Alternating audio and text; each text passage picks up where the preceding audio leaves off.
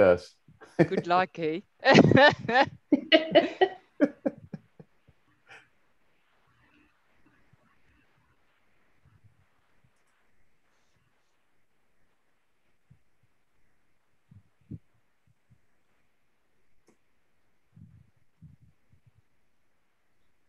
And full screen.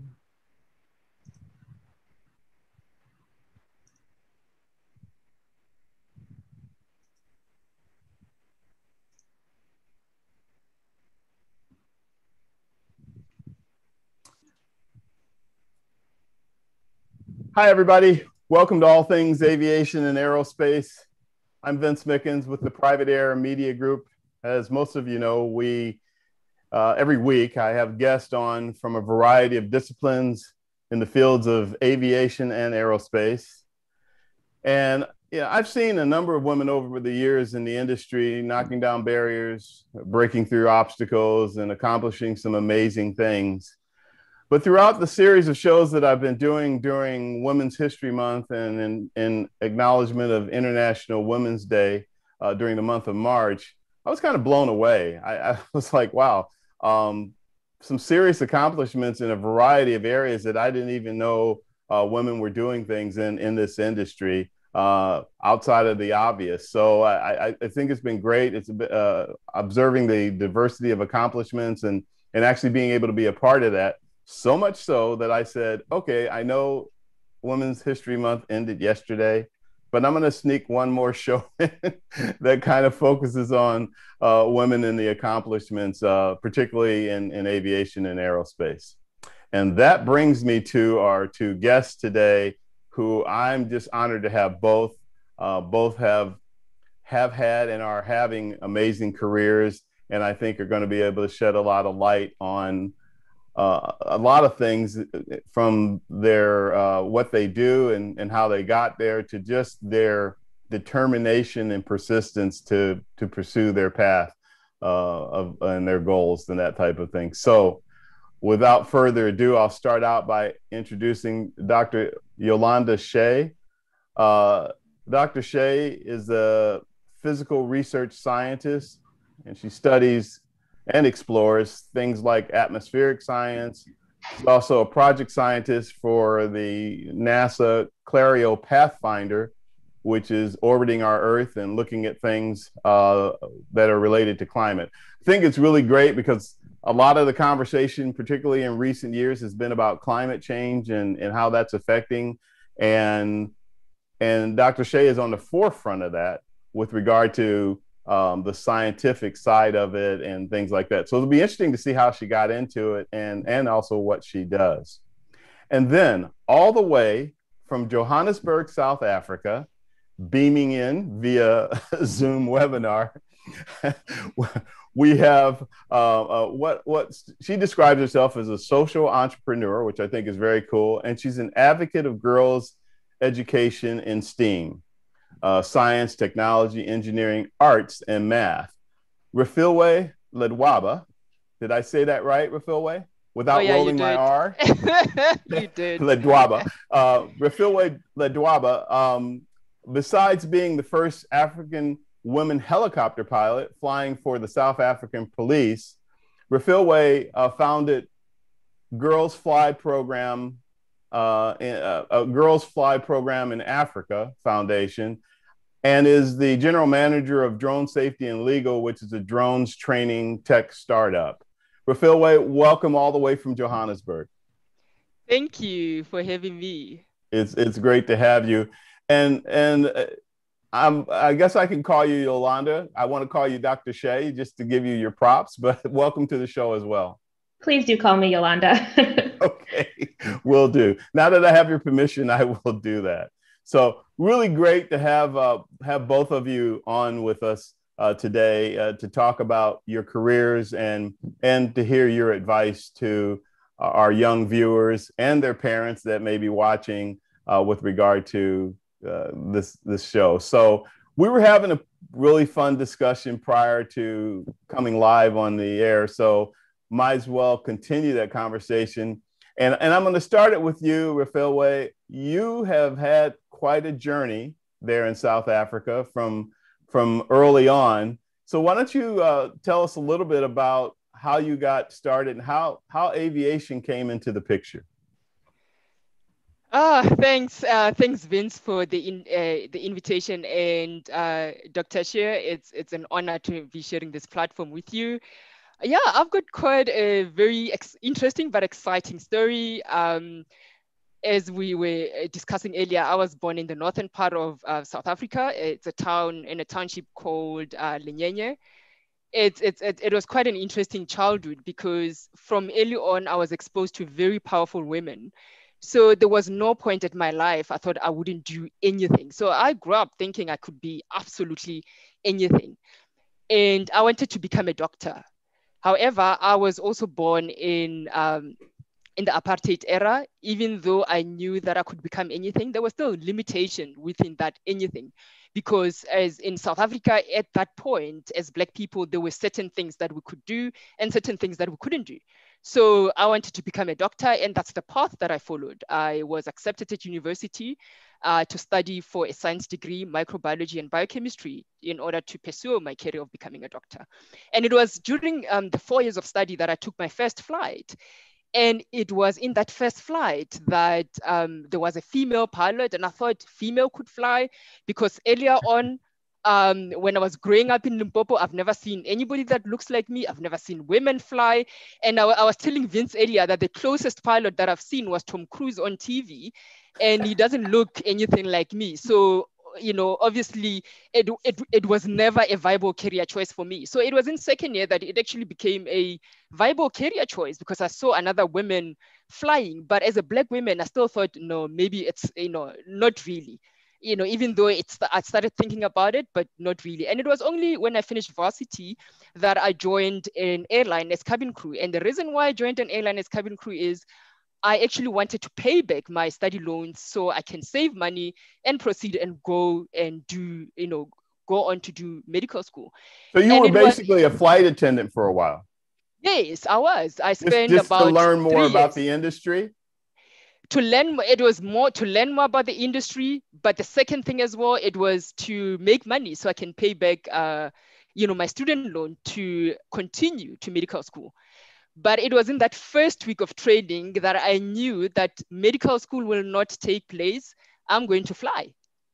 I'm going to stay on and I'm going to train to become a pilot. I'm going to fly. And there were a whole lot of factors that played a role. I enjoyed the job. I enjoyed the content. But it was so interesting that, the pilots at that particular company kept on saying to me, you're so smart. You should be in front. You should be flying this aircraft. So, sometimes we attribute our successes to only us as individuals, but I had a lot of people along the way who pushed me and who made me realize some of the potential that I possibly couldn't realize myself. So that was quite exciting. So I started taking private lessons, and my instructor was actually one of the captains at that airline. But unfortunately, I could afford only 1 hour a month because I needed to pay back my student loans. And with that salary, I could afford 1 hour. So I was actually, earlier on, we're talking about it, that one of the interesting part, it took me about 4 to 5 hours to get to the nearest airport because I had to take 4 taxis and to be able to get to an airport. And it's normal. It's not the normal taxis that, you're used to in New York where you hail a cab, you get in and it goes. No.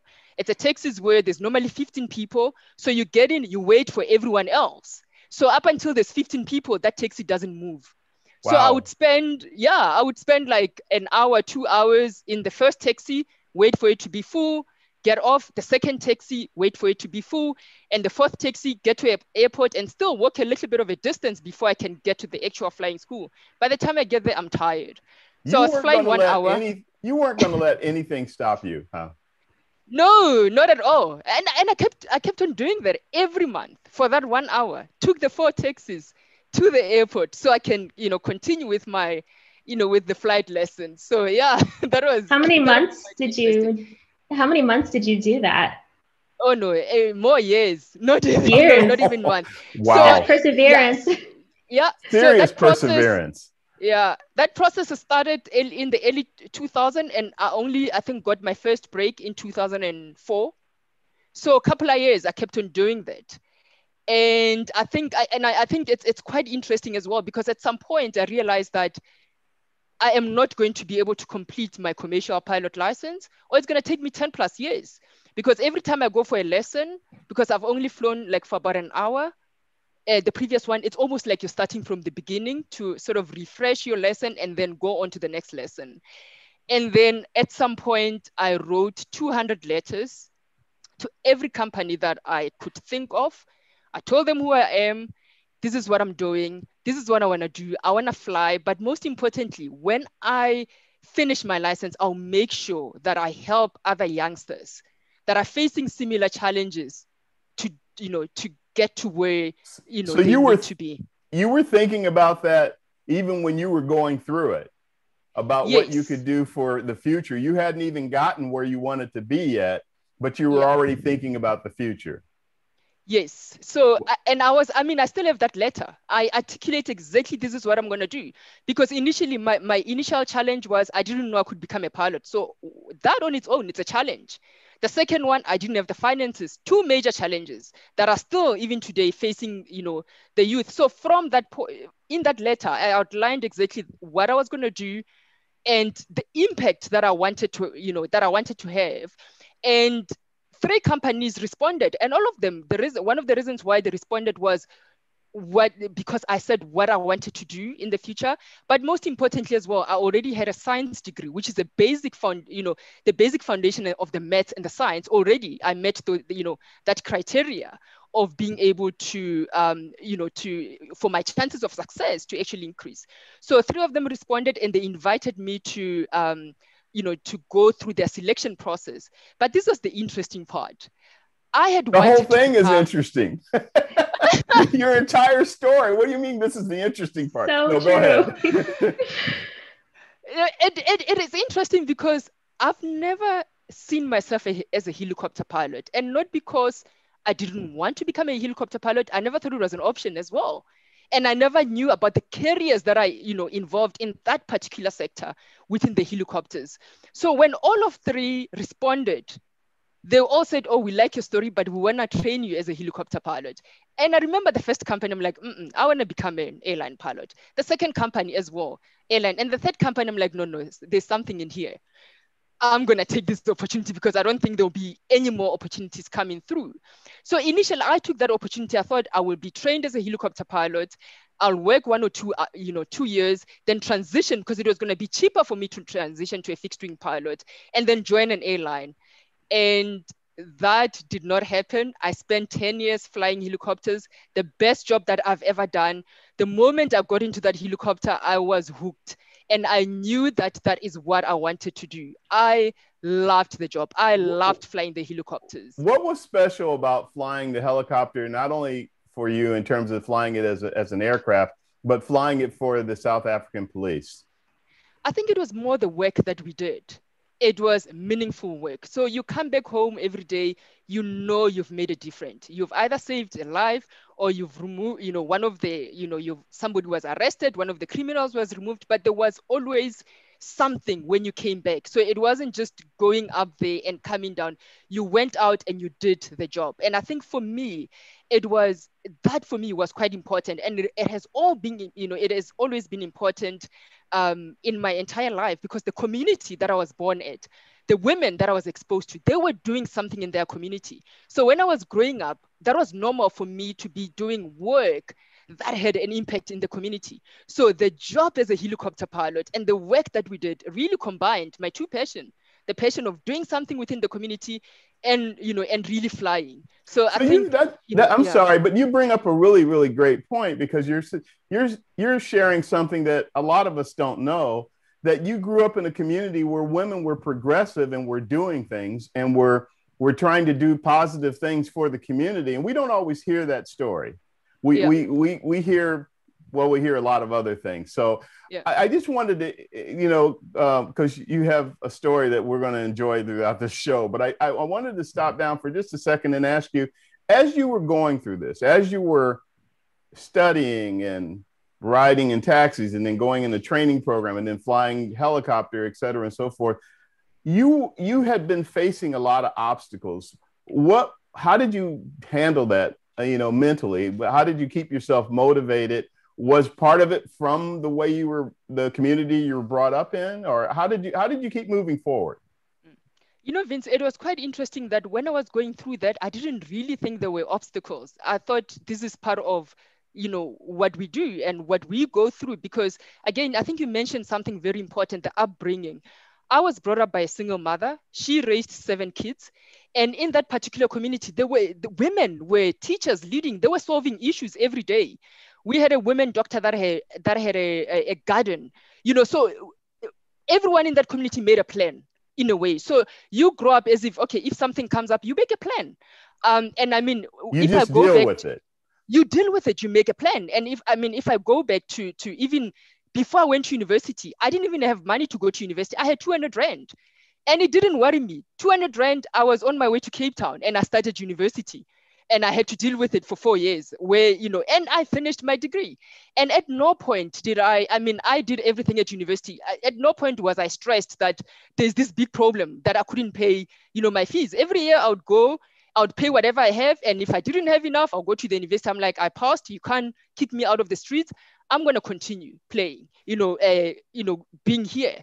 I played sports. I was a captain of the football team. So those things as well helped. Because football as in soccer, right? Yes, soccer here. Yeah. Just want to make that clear for people that what the difference is over there. A lot of people don't realize that you call that football over there. So in fact, everywhere but in the US. Yeah, no, it is. Yeah, it is soccer. And I think those things helped because now the university knew you're doing all these things, you're participating in everything. So they didn't chase me out because I couldn't, pay my fees. They left me for 4 years to finish, to actually finish my degree. But just to answer your question, my upbringing was such that at that point, it was, okay, there's a problem, we solve it and we move on. Yes, I don't have money to go to flying, the flying school. I'm going to write 200 letters. Somebody else, out there has money to do it, to pay for it, to help me pay for it. And that's exactly what I did, So yes, my upbringing had a huge impact in how I dealt with every perceived challenge that I had, that I had encountered. Yeah. So we're going to save some of your story for a little bit later in the show. Part 2, after the helicopter flying for the police. You got a whole nother segment to go with that. But I want to give Dr. Shea an opportunity, or Yolanda, she's asked me to call her, an opportunity to tell us a little bit about her path. And Yolanda, yours is also just as interesting because as a kid, you were actually, well, I'll let you tell the story, but you were actually interested in weather and meteorology and things like that. At a very early age, and then that transformed into where you are now. So tell us how you got started. What was the igniting factor for you getting into what you do now in terms of climate science? Climate science. Thank you for Vince for the invitation. Refilwe, I'm so excited to hear more of your story because I'm riveted here. It's a pleasure to be here with you. So I grew up here in the U.S. and I was born up in Massachusetts. I lived there until I was about 9 years old, and then we moved down to Central Virginia. So it's further south in Massachusetts. I thought the thunderstorms in Virginia were a little bigger and scarier than the ones I remembered in Massachusetts, and this made me nervous. For some reason, I was afraid of tornadoes. Tornadoes are not that common in Virginia. They can happen, but not sure what that fear was based on, but hey, I was a kid. Sometimes that happens. So to make sure that we were safe, I would turn on the Weather Channel and keep it on for hours. I would sit there and watch it for hours. I just liked seeing the meteorologists talk about how they put their forecast together. And then of course the reassurance that we were going to be okay also helped. But the more I watched the Weather Channel, the more I realized that this was really fascinating. There's a lot going on behind the scenes. It felt like a puzzle, how the meteorologists would use different information about different layers in the atmosphere, different variables, the moisture, the temperature, how the winds were moving, to put together their forecasts. So really from the age of 9 or 10, I was interested in being a meteorologist. I wanted to study the weather and put together forecasts. So all through middle and high school, that remained my interest. And I went to college to study atmospheric science. And in college, I learned several things. One, where'd you go to school?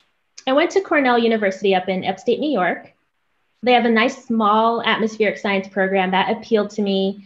I got to know all my professors. My professors knew me, at least in the atmospheric science department. And I got to know all my classmates. Again, a nice small department, felt more like a family.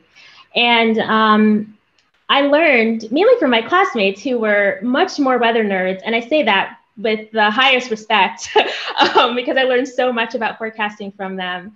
But they were much more weather nerds than I was. And I was realizing I like weather forecasting, but I'm not sure I like it enough to do it every day, day in, day out. So I began to look for opportunities to learn about other things that would interest me enough to pursue it as a career.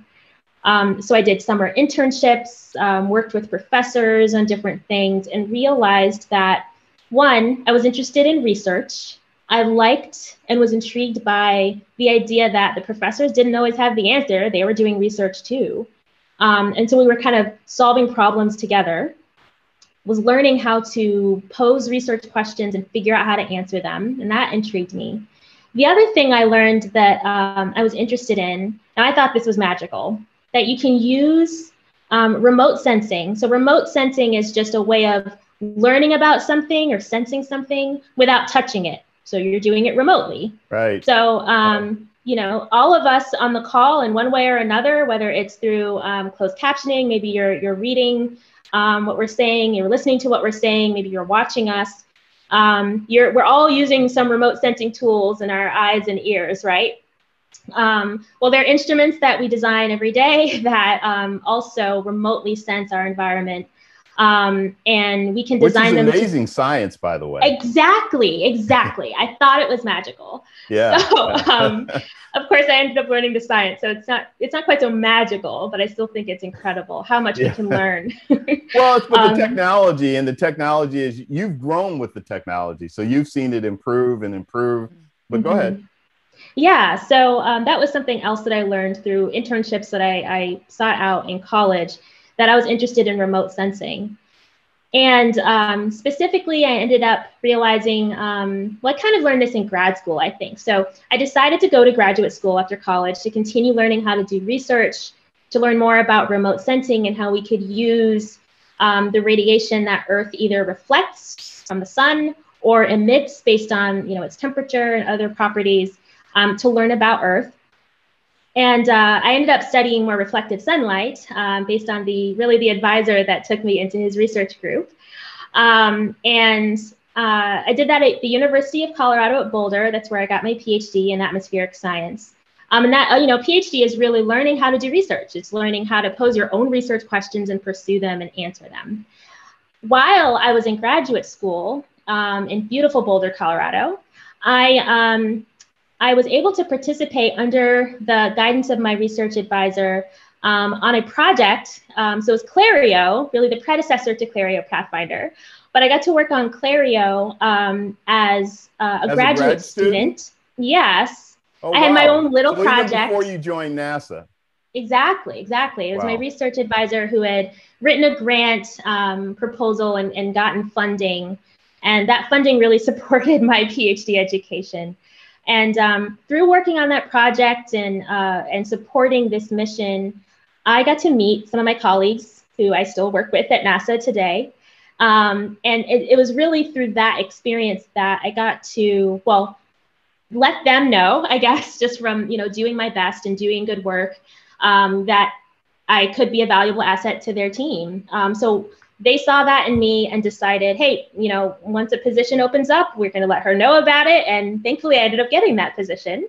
And that's the position I hold at NASA Langley in Virginia today. Okay, so as I'm old school, so I'm going to say, hey, break it down for our viewers that aren't that familiar with the science of what you do. Tell us in lay terms what exactly you do in terms of this instrument that orbits the Earth, that I understand from the research I did is also going to be tied in or part of the International Space Station. Can you tell us a little bit more about it, again, in lay terms, what you guys are trying to learn? Absolutely. So the CLARREO Pathfinder mission, which is a bit smaller, has a smaller scope than the full CLARREO mission did. That one didn't actually end up flying. We did quite a bit of science to lay the groundwork for CLARREO Pathfinder.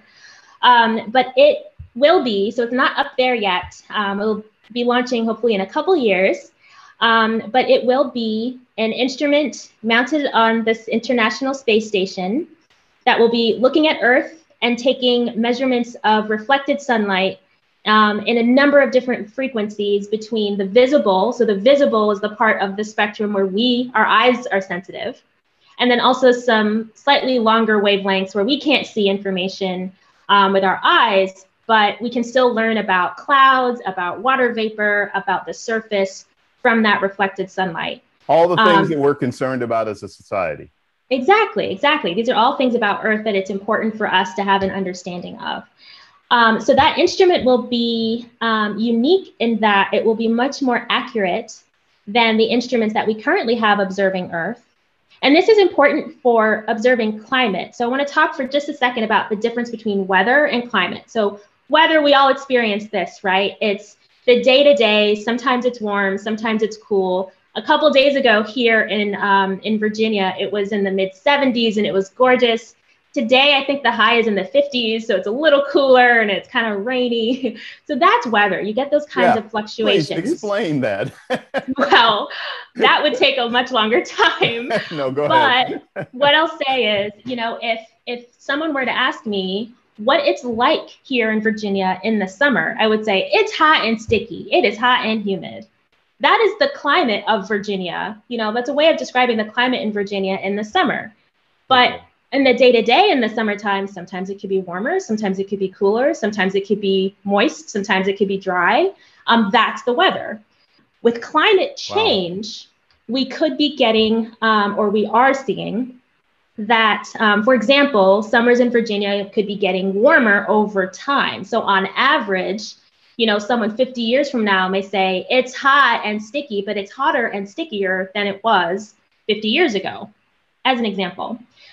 So to make sure we see those small but long-term changes in climate, we need to make sure we have high accurate and stable measurements that are kind of tied to solid standards so that we can discern those changes separate from any fluctuation.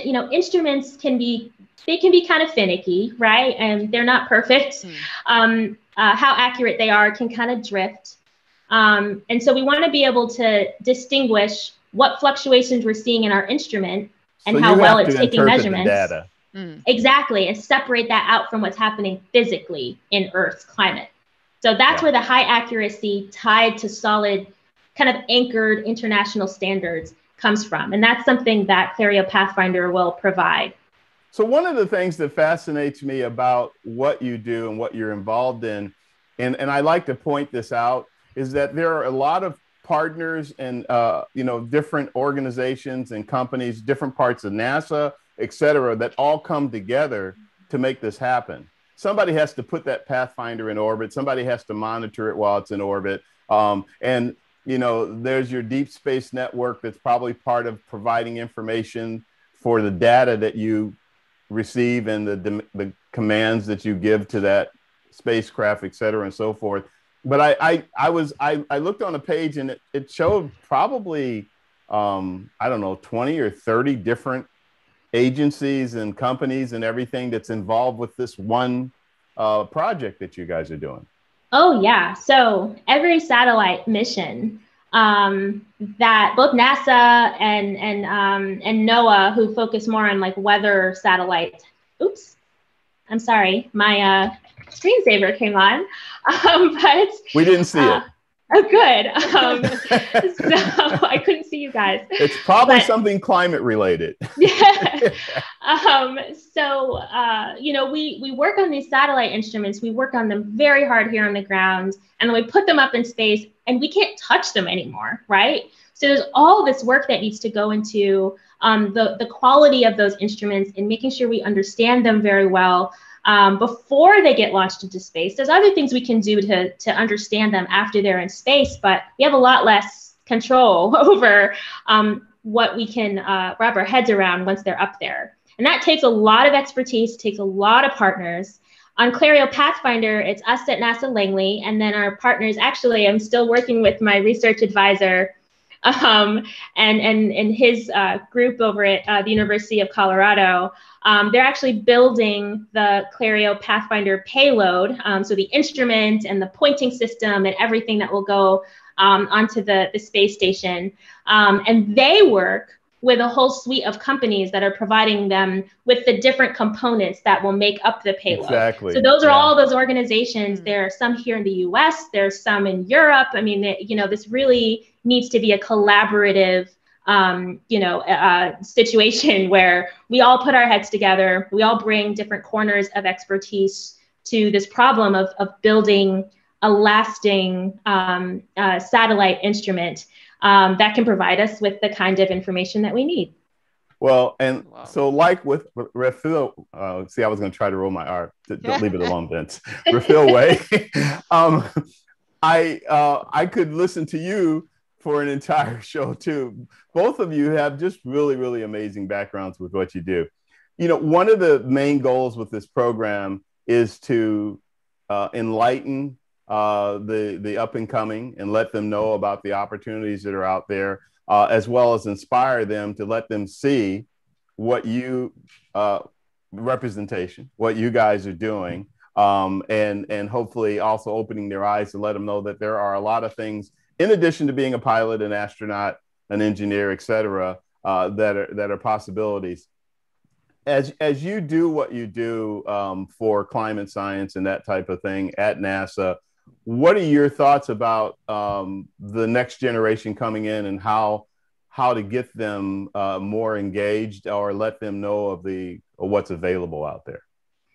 So, something that Refilwe said about her experience, that she didn't see anyone doing, being pilots, any women, or Black women being pilots, anyone who looked like her doing what she was interested in doing. And I can certainly still say that for myself, I get excited still just seeing people of color, especially women of color, who are in leadership positions and who are leading missions or leading organizations at NASA, because that helps me think like I could do this someday. I can only imagine what that looks like for a student who may look like me, who may be seeing me talk about what I do. And I hope that's inspiring to them. This is something that's important to me. I do this as a part of my job and trying to virtually talk to students in classrooms and different after school programs and things like that, just to let them see, there's this representation in the field. And even if we're not dominating the field yet, we're here and we're doing great stuff. And that means that you can too. If I can do it, you definitely can. Full disclosure. Go ahead. Yeah. Go ahead. No, that's it. Go ahead. I was just going to say full disclosure. So my first time finding out about you and what you do and everything was when they did the dedication for the NASA headquarters renaming at the Dorothy Johnson NASA headquarters. And you actually were Mary Jackson. Mary Jackson. I'm sorry. I'm mixing up the Hidden Figures. Thank you for correcting me. But yeah, Mary Jackson headquarters, and you were one of the speakers for that. Which the thing I looked at is I said, she's a what? so that got my attention. But it was really great to see that there was a woman of color in that aspect of the industry and that type of thing. I'm going to switch back over to you, Refilwe, as you patiently listened to a great background from Dr. Shea. But, you have a perspective that also is very interesting and very enlightening in terms of being from South Africa and being in a area that you have a lot of opportunity to expose people to the opportunities in aviation and aerospace. So when you tell us about your transition from being a helicopter pilot for the South African police to wanting to move forward with your foundation and the things that you're currently doing. I think Yolanda as well has said it, I think, a few times as well, that you can't be what you can't see. And earlier on as well, I said that I couldn't imagine myself being any of the things that I'm doing now because I didn't see people that looked like me. So I think that was one of the first biggest things. So it actually started during when I was still a helicopter pilot, that there's not a lot of us, now that I've reached this stage, but I still don't see, other people that, that look like me. And I mean, the way as well, few challenges within, within the environment. I remember as well because they were not quite ready for us, we didn't have the uniform that actually fits us. So we had to wear null uniform, and I'm quite small. So you can imagine how big those overalls, flight suits were. So and then it was quite interesting. Yeah. So you have wait, tell that story, because that's an interesting story. A fellow pilot of yours here in the States told me about you and what you had to do to find something to fit you. No, what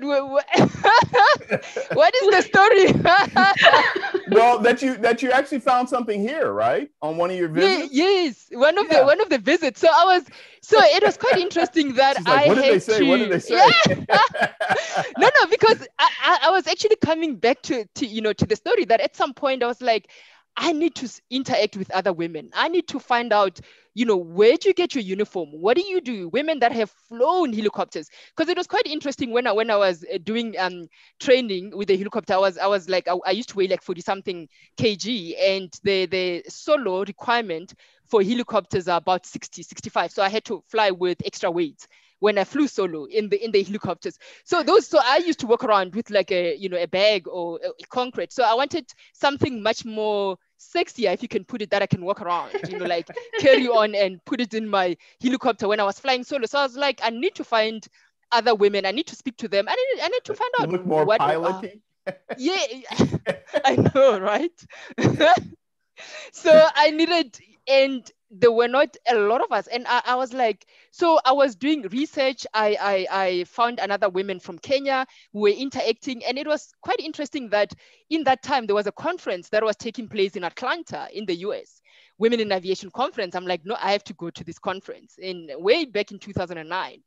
And so I got my visa, and I didn't know anybody. I just knew this lady, Kajuji from Kenya, and well, by just chatting on email, but we haven't actually met. And I flew to Atlanta to find other women.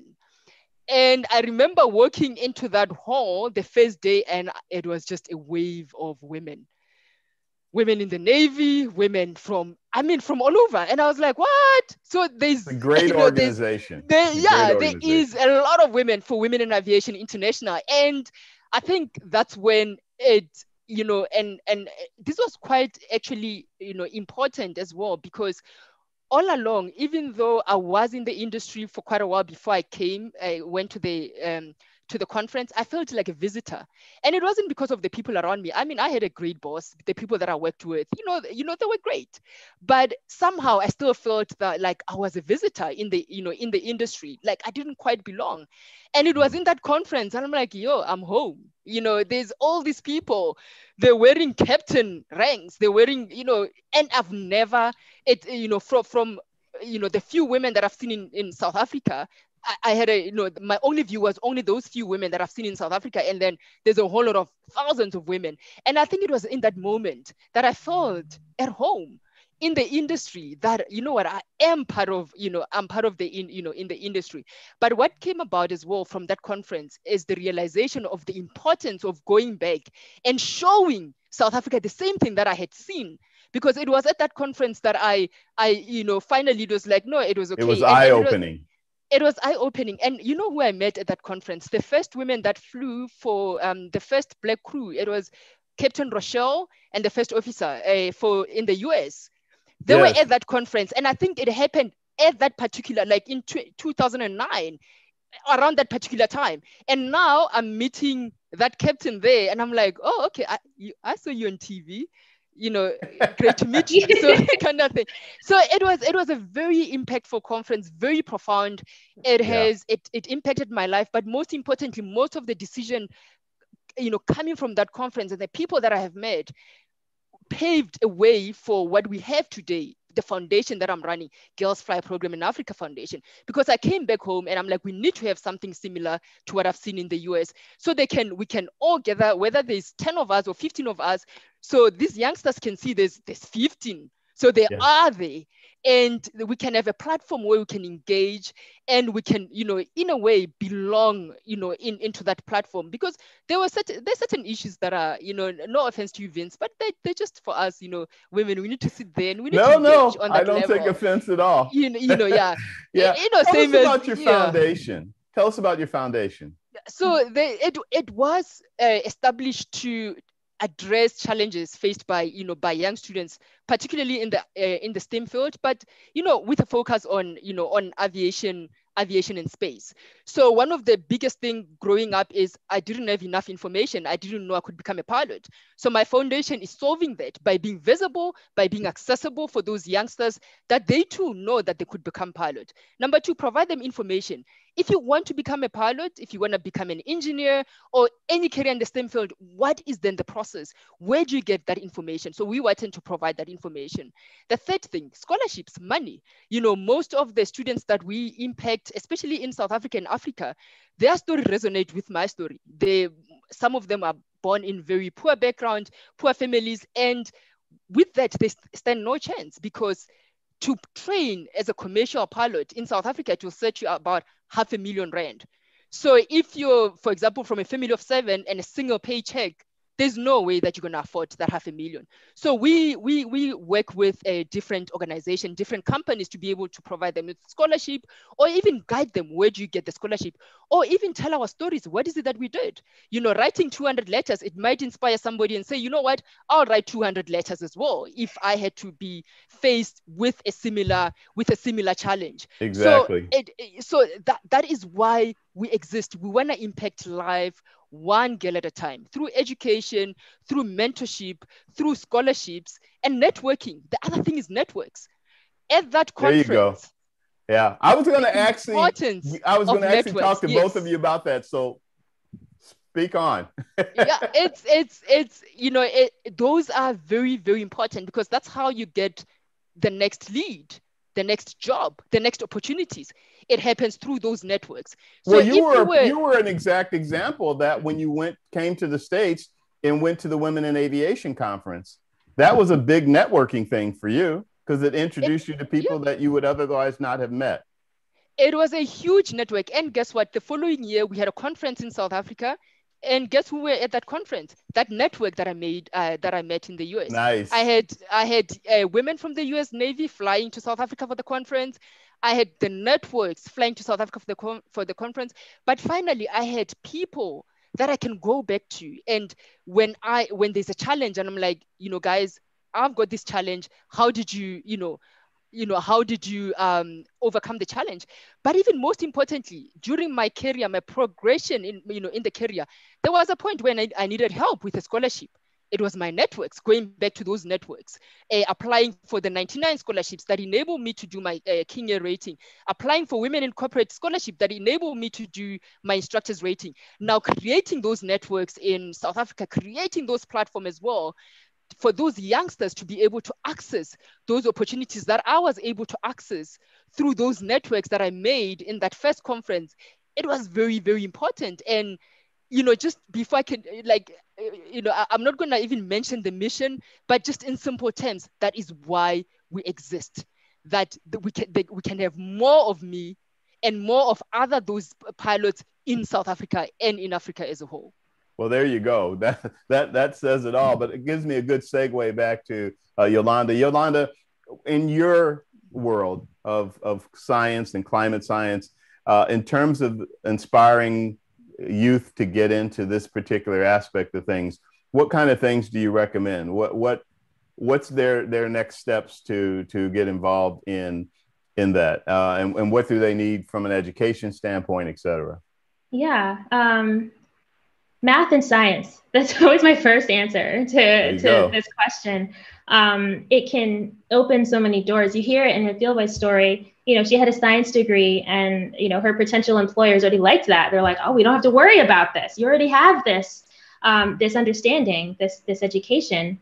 It provides you with a good foundation for you to ask whatever questions you may want to ask. You could dabble in one thing and then kind of dabble in another thing if you want to.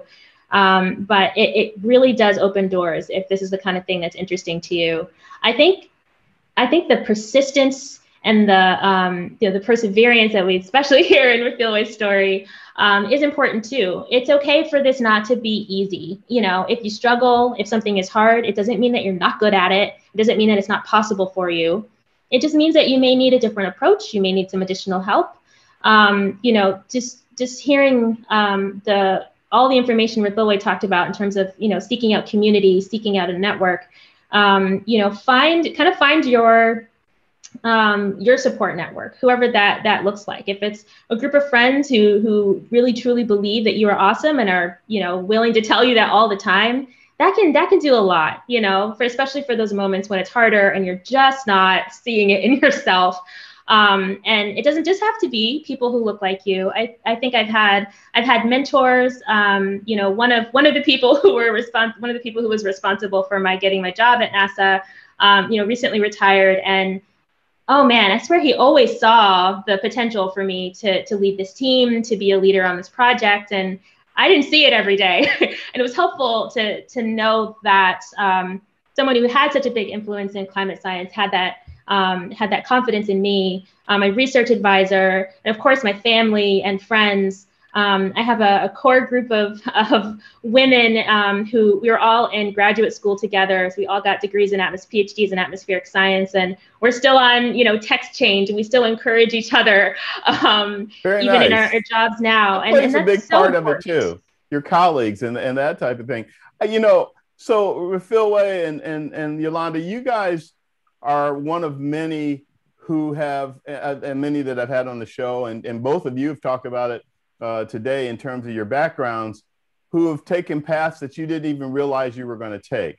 And I think that's a big takeaway, that you can start out with one goal and you may have a bigger goal, a long-term goal, but to get to that other end, you may go through a lot of different iterations and changes and challenges, et cetera, and so forth. But in terms of persistence, sticking with your main goal, you know, will help you get there, even if you have to zigzag on the way. And it's okay for that goal to change. You know, I mean, I started off thinking, yes, I was going to be a meteorologist, and that's okay that it wasn't in the cards for me, or that wasn't the right path for me. But I worked hard to figure out what did kind of speak to me and where I could make my mark. And also, I think it's helpful to tell students that it's okay if you don't know exactly what you want. If you just have something that interests you, go pursue it. You know, go play in that for a little bit, and it may open doors for you. And also figure out what doors you should close and say, you know, like Refilwe saying, like, I'm not going to be a doctor. I'm going to go over here, and then that opened doors that she probably didn't imagine even the first day that she realized that she wanted to go into aviation. Refilwe, I don't know if you want to talk more about that, but. No, what I was going to say is that one of the biggest joys I've had is seeing somebody that was inspired by what I do in the industry and watching them climb and grow and do their. Have you guys experienced that, where you've had a student or somebody that you've known that got inspired by what you were doing, and therefore now they're doing something great too? Either one of you. Yeah. I think with the Girls Fly program in Africa, you know, just going back, when you've got a volunteer-based organization as well, you need an inspiration to keep going. And we continuously get messages of, oh, thank you, this is where I am. Or I just graduated in an aeronautical engineering degree. Or I went solo, for my flying. So it is quite like, we get that every day, and it keeps us going, because when you hear those positive stories, how your story has impacted somebody else, or how somebody started because, of hearing what you've done, you just keep going. And I mean, we've been at it for the past 10 years in different forms. And we personally, the gains that we get is those stories, the feedback that we're getting. But I just wanted to add what Yolanda has said earlier on, the importance of being open-minded enough to pivot as well, because sometimes Yes. you get you get challenges, and sometimes opportunities, they mask themselves as challenges as well, where if you're not open-minded enough and say, okay, let me try this, maybe let me go this path, you'll never know Like you did as a helicopter yeah, pilot. as a helicopter. And and as well, saying, you've got, yes, I had a plan, you want to become a doctor, but maybe not, having that flexibility, or I wanted to become a meteorologist, maybe not, maybe having that open-minded enough and flexibility enough, and say, let me try something else. There's still that plan that's in place, but perhaps that's something else that is your path. So I think, just to add on what you said earlier, that for me, it's quite important that when a challenge comes, embrace it. I know sometimes it's for the youngsters, it's difficult, and I can assure them, every success that I've had, it was masked as a challenge. Sure. Yolanda, how about you? What's your perspective on that in terms of what you've seen? I love that that every opportunity you've had has been masked as a challenge, because I certainly have had things that have terrified me that I have tried or done, and whether they end up being successful or not, I learned something from them. And I think having that growth mindset of, I'm going to try this thing and see how it goes, and okay, if it's not a screaming success, that's okay. But what do I learn from that? What do I take with me to the next opportunity or challenge that I pursue? And I agree, Refilwe, that like it's encouraging to hear from students like, hey, you inspired me, or hey, this experience that we had together was so exciting. I want to continue working in this, or I want to go off and pursue something different, but like still that their interaction with you or your story or something inspired them, or that they took your advice and that it's working well for them. That's it certainly, adds to the excitement of wanting to do even opportunities like this of, this, who knows what we've said in this 1 hour that could inspire someone, or that could help encourage someone, so yeah. Absolutely. That's why I do the show every week. I love that. To inspire. You were going to say something earlier, Yolanda, sorry, about regarding aviation or aerospace. Yeah, go ahead. Yeah, you had mentioned this about NASA when we were talking before the show, that NASA is often thought of as an organization that studies planetary bodies and other planets, because Earth is a planet, so we do study planetary bodies. But then also, NASA does aviation at NASA Langley. That NASA Langley is over 100 years old, and it has its roots in aerospace and aeronautics research. So, if someone's interested in working at an organization like NASA, there's so many different things you can do. Even if you're not interested in a STEM field specifically, we have people who are experienced in science writing or the journalism side to help us tell our story. Sometimes we scientists and engineers need help with that. We have folks who help manage our finances. We have lawyers. I mean, there are different ways you could support, different technical missions if you're just excited about the story that we have to tell. No, that's a great thing that you bring up. Try to tell people that all the time. You can have an area of specialization that you may not think is applicable to aviation or aerospace, and in fact, it very much is. I remember somebody recently finding out that's interested in being an attorney and found out that they're aviation lawyers. So there's aviation law, and they were like, oh, really? There's aviation law? Yeah. Nice. Somebody's got to take care of those things too. So I had a funny one. That was the professor, Pablo de Leon at UND, University of North Dakota. And I'll never forget the comment he made while he was doing the show with us. And he said, yeah, well, when we go to Mars, we're going to need a few things. Like somebody's going to have to have a dental background in case any of us have problems with our teeth and things like that. And I was like, you got a point there, guy. So absolutely. Listen, we only have about 5 minutes left, and I wanted to make sure that I give you both an opportunity to talk a little bit about what you see in the future, because we are in a robust industry, both aviation and aerospace. I mean, there's the infamous pilot shortage, which kind of came to a stop in 2020, but got news for everybody. It's going to be back with a vengeance. And there's going to be a lot of opportunity to be a pilot, to be, in all the other areas of it, a mechanic, et cetera, and so forth. And of course, we can all see what's going on in aerospace with the landing of Perseverance on Mars and the Ingenuity helicopter that's supposed to fly next week. First time on something built here on Earth, flying on another planet or another planet's atmosphere and all that kind of stuff. So, and not to mention the Artemis program that's going to go to the moon and to Mars. So there's just tons of things going on. I'll start with you, Refilwe.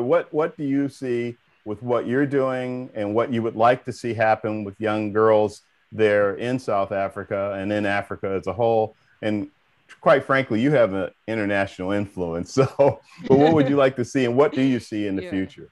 Yeah, it's when we look at STEM education as a whole, statistics, 75% of the future jobs are going to require STEM. You mentioned the fact that, yes, there's a downturn in the aviation industry, but we know we've faced downturns in previously, but we've always managed to come up again. So the demand for pilots is going to increase. Less than 5% of airline pilots still are women. So women pilots are still going to be in demand. But I think most importantly as well, we're going to start seeing some of the other technologies, like, for example, drone technology, picking up, and especially in our continent Africa, where we still have issues of infrastructure, we still have issues of transporting certain things. So I see that technology picking up, quite a lot to actually solve some of the socio-economic challenges that we're facing as a continent. So in terms of where the foundation is going, we're gonna keep at it. We're gonna keep encouraging girls to enter the careers in the STEM field, because that's where everything is going. If 75% of the jobs are gonna be in the STEM field, we better be on the forefront. Majority of that 75%, it better be us. So we're preparing them. Yeah, we're preparing them. But I mean, from even an economic perspective, to solve some of the socio-economic issues in the continent as well, you need to make sure that the majority of that population is educated in the technical field. So sure. I see the drone technology picking up, and yeah. Yeah, no, I was going to go ahead because I was going to ask you to mention we only have a few minutes, but go ahead and say what you're going to say about drones. Drones technology. So I'm currently involved in, besides the manned aviation, I'm currently involved in the unmanned aviation industry as well, in the training side, where we have specialized courses in the drone industry. So we don't only teach about the technology, but we teach about the application in some of the pertinent industry in Africa. We look at food shortage, which is directly linked to agriculture. So how do we, start increasing the production? How do you use that technology? Yeah, how do you use that technology to do that? Because whether we like it or not, as Africa, we have to leapfrog. We can't be saying, let's solve this and whatever. If we had to start using that technology, we need to start using that technology today. So I'm involved in that. It's quite exciting. And we're getting as many women in that industry as possible involved in the agriculture, because not only does it give them the skill to be able to apply that technology now, as people that are in that agriculture field, they're suddenly increasing their production. They're using that technology. So we're changing the landscape. We're changing the field. So for us, I think for me, it's one of the exciting things that I'm currently involved in. Wonderful. And Yolanda, our climate is evolving on an ongoing basis and in a very significant way. So what do you see for the future with regard to what you do and what the upcoming generation can get involved in? What I've been inspired by the younger generations, teenagers and the 20-somethings, that they see the impact that climate change is having on our Earth, on our home, and are not standing for it. They're throwing out lawsuits, and they're thinking of ways that we can better take care of Earth. We're going to need solutions like that. We're going to need that kind of radical thinking. I'm excited that they are thinking about that, and they are working toward that.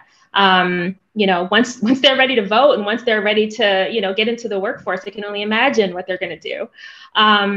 But this is a problem that's going to stick with us. We have 7+ billion people on this earth, and we continue to live here. And we're going to need some creative problem solving to help us figure out how we can best take care of our earth as we do that. And then we're also going to need more scientists to understand how our behavior is impacting the climate. This is a nonpartisan issue. This is something that we all need to rally around as a global community to best understand. So, the more diverse thought that we can get involved in the field, the better. Ladies, I could have had a show for each of you, 1 hour each, about all the things that you have to say about what you do, who you are, and where you've come from in terms of your careers. It has been an honor and a pleasure having both of you on this show and talking about very enlightening and valuable information for our viewers, for the young ones, for some of the parents watching, and for some in the industry who I know are watching too. So thank you again, Dr. Yolanda Shea at NASA, Langley Research Center. Appreciate you being with us. Thank you so much. Refilwe. Oh, yes. Ledwaba. Oh, yeah. You roll the tongue nicely now. I couldn't help. I had to give it a go at least one time. No, seriously, all the way from Johannesburg, which right now I believe it is 6 p.m. there. Yes, it is 6 p.m. 1800. 1800, yes. 1800. Thank you so much for being on with us. You have an extremely busy schedule as well. So for both of you to take the time out to be on the show is greatly appreciated, ladies. Thank you for having us. And Yolanda, it is a pleasure meeting you. I shall be visiting you in the US at some point. It's a pleasure meeting you. If I ever find myself in South Africa, I'll try to look you up. Awesome. Well, so, ladies, wishing you both the best, and particularly with what you're both doing in your careers and everything. Seriously, hope that things continue to move forward as they keep on keeping on. Is a better way for me to put it. But thank you again. My name's Vince Mickens, and this is All Things Aviation and Aerospace. I'm with Private Air Media Group. And it's been great to have everybody watching and got a lot of questions. Sorry I didn't get all your questions in, but thank you all for watching the program. We'll see you next week with another show. You guys take care. Thank you very much.